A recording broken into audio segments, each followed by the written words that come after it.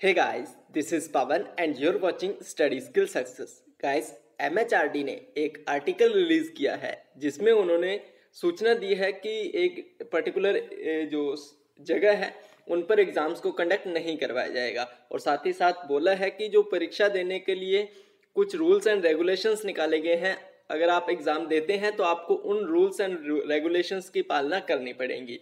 ये जो rules and regulation और ऊपर जो आपको बताया था, ये पूरा आर्टिकल जो है वो सीबीएसई बोर्ड एग्जाम्स के लिए निकाला गया है, लेकिन एमएचआरडी ने बोला है कि यही सेम रूल्स एंड रेगुलेशन जो है वो जेई और नीट के लिए भी लागू होने वाले हैं।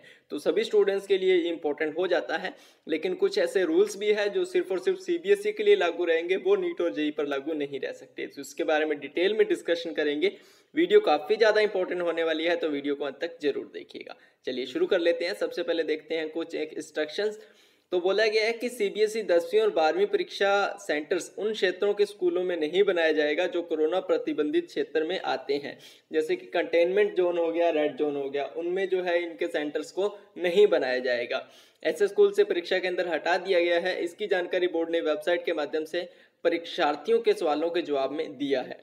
बोर्ड ने परीक्षा के अंदर बदलाव को लेकर विभिन्न प्रश्नों का जवाब वेबसाइट पर डाला है। इसको हम छोड़ते हैं, स्किप करते हैं। ठीक है, चलिए रूल्स एंड रेगुलेशंस पढ़ते हैं। ठीक है, तो आपको अपने आप समझ में आ जाएगा कि कौन से सीबीएसई के लिए है और कौन से नीट और जेई के लिए।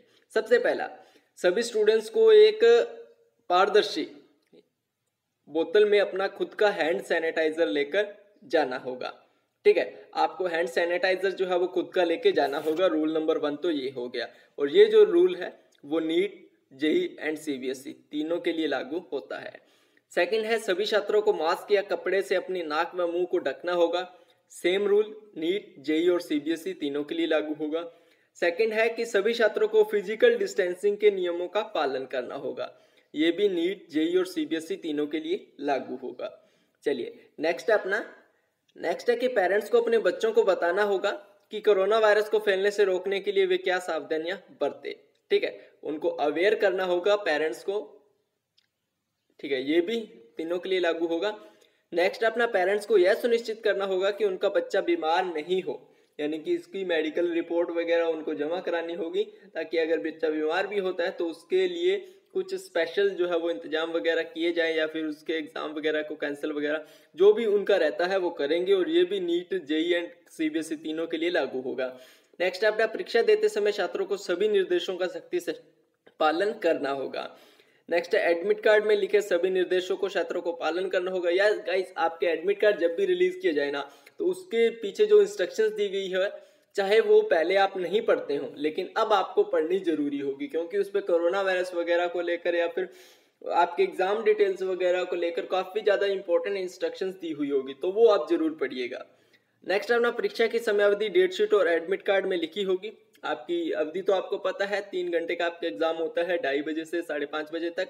ठीक है, और जेई का अलग टाइमिंग है, सीबीएसई का अलग टाइमिंग है। वो टाइमिंग वाइज जो आंसर की बोला गया है कि उत्तर पुस्तिका सुबह 10 बजे से 10:15 के बीच बांटी जाएगी। ये टाइम थोड़ा अलग रहेगा, ये सीबीएसई के लिए ओनली, ये अलग अलग एग्जाम्स के लिए अलग अलग। प्रश्न पत्र सुबह 10:30 बजे बांटे जाएंगे, ये थोड़ा अलग रहेगा। ठीक है, तो इस पर आप ध्यान ना दें। 15 मिनट का प्रश्न पत्र पढ़ने का होगा, और ये अपना नहीं है, ये अपने रूल्स नहीं है, ये सीबीएसई के रूल्स हैं। ठीक है, ये टोटल सीबीएसई के रूल्स हैं। नीट और जेई के लिए वो इतना ही, आपको एक ट्रांसपेरेंट बोतल लेके जानी होगी हैंड सैनिटाइजर की, साथ ही साथ मास्क वगैरह लेके जाना होगा, और भी कुछ रूल्स एंड रेगुलेशंस होंगे, वो आपके एडमिट कार्ड पे रिलीज कर दिए जाएंगे। और साथ साथ सीबीएसई के लिए एक इंपॉर्टेंट और इंस्ट्रक्शंस रखी गई है कि जो हैंडीकैप स्टूडेंट्स हैं, जिनको सहायक की मदद पड़ती है, तो वो परीक्षाएं जो है वो आपको, दिव्यांग छात्र जो है वो परीक्षाएं छोड़ सकते हैं, उनको सीधे ही प्रमोट कर दिया जाएगा। ठीक है, काफी इंपॉर्टेंट है कि जो स्टूडेंट्स हैंडीकैप हैं, जो अपने साथ एक अपना हेल्पर लेके जाते हैं, तो वो स्टूडेंट्स जो है वो अपनी परीक्षाओं से लीव कर सकते हैं, अपनी परीक्षाएं छोड़ सकते हैं, उनको सीधे ही प्रमोट कर दिया जाएगा। ये रूल अभी तक सीबीएसई के लिए रखा गया है। बाकी मुझे नहीं लगता कि जेई और नीट के लिए भी ये रूल रखा जाएगा, क्योंकि सीधे प्रमोट किसी भी छात्र को नहीं किया जाता जेई और नीट जैसी परीक्षा में। ठीक है, तो ये सीबीएसई के लिए है। नीट और जेई के लिए क्या रूल्स एंड रेगुलेशंस अपनाए जाते हैं? काफी हद तक रूल्स एंड रेगुलेशन सीबीएसई से ही लिए जाएंगे, क्योंकि सीबीएसई जिस प्रकार से अपना सेफली एग्जाम कंडक्ट करवाता है, तो उसी रूल्स एंड रेगुलेशंस के बेस पे नीट और जेई के एग्जाम्स कंडक्ट करवाए जाएंगे। ठीक है, देन ये थी इंपॉर्टेंट इन्फॉर्मेशन आप सभी नीट जेईई एंड सीबीएसई के एस्पिरेंट्स के लिए। उम्मीद करता हूँ वीडियो पसंद आई होगी। देन गाइस वीडियो पसंद आई तो वीडियो को लाइक एंड शेयर जरूर करिएगा। चैनल पर नए हो चैनल को सब्सक्राइब करके बेल आइकन को प्रेस कर लीजिएगा ताकि ऐसे ही इंपॉर्टेंट इन्फॉर्मेशन आगे भी इस चैनल पर आप सभी को मिल सके। देन अदर सोशल मीडिया पर आप फॉलो कर सकते हैं for the Instagram and for the Twitter. नीचे यूजर नेम जो है वो अवेलेबल है। ठीक है गाइस, मिलते हैं नेक्स्ट वीडियो में, तब तक के लिए good luck and have a nice day.